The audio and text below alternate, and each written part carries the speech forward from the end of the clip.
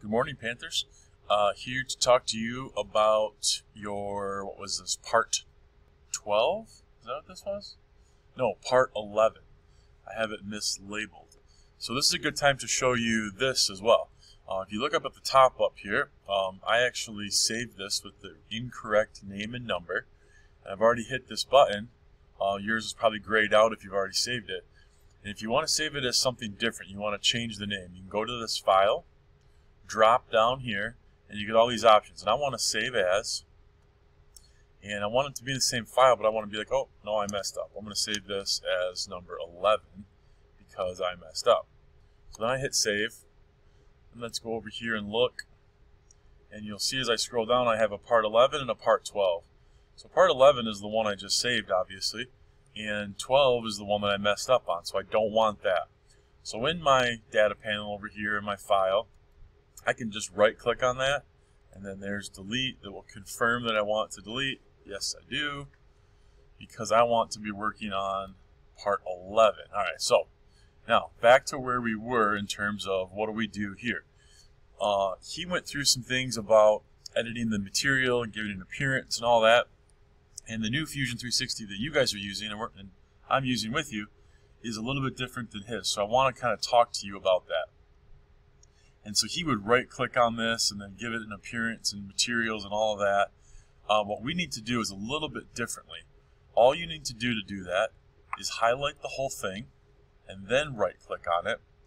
And there's where we can give it a material. The other way to do that, if you don't want to select everything, is the same way that we've been doing it to bring up our properties box. We can go over here to body.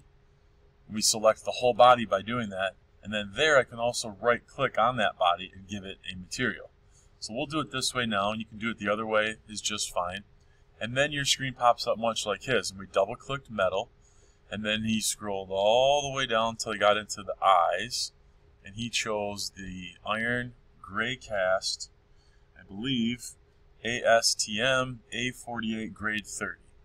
And so that's what we're going to do too, and I'm going to click that, I'm going to drag it over. I've got the whole thing, this whole thing was already selected by checking on that. So I just let it sit, drop it, drag it and drop it right on there.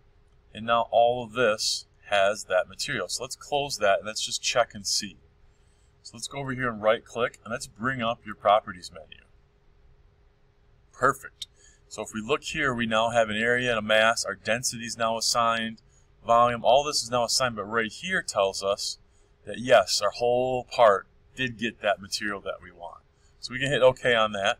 And now the other thing that he did, and I'll do it this way, I'll do it differently this time just by highlighting it and right clicking on it, was he then gave it an appearance. He wanted it to look like cast steel, right? And so in your appearance library, you were able to, yours will look a little bit different.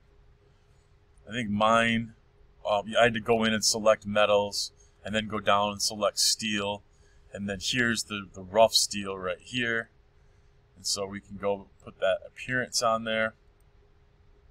And now I'm going to turn my origins off and kind of zoom in and take a look at it. And perfect. So we have that rough cut steel look. So let's right click here and open up our properties window again. And I'm going to click off of my part somewhere on the screen so that it's not blue anymore. But this is my properties for all of this part. My material is now set, and my appearance is now set on top of the area, the density, and the mass, and all that good stuff now. Okay, so if we go to the home view, this is the view that you get. And to turn this in, I don't want this view. So instead of doing this view, because right now we're at this corner, I want you to move your mouse over so that you just get that back corner highlighted. So that takes me to kind of like a back isometric view, right? And so now I still see top, front, and left. And I think that's going to be the best view for you to turn this in. Okay, and I'm going to zoom in a little bit. And, you know, I've already got this saved, but I'm going to save it again.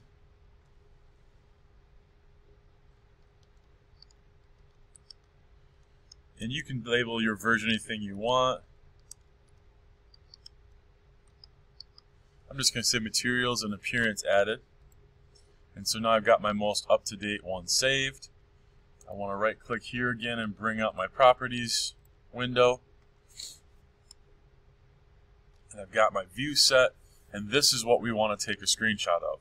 So you would go to your snipping tool and use that to drag a window across this whole part now with all of this stuff showing. Should look just like mine. If you want to turn the origin off, you can. That's up to you. But all this stuff should be the same. Materials, appearance, all that good stuff. All right, thank you.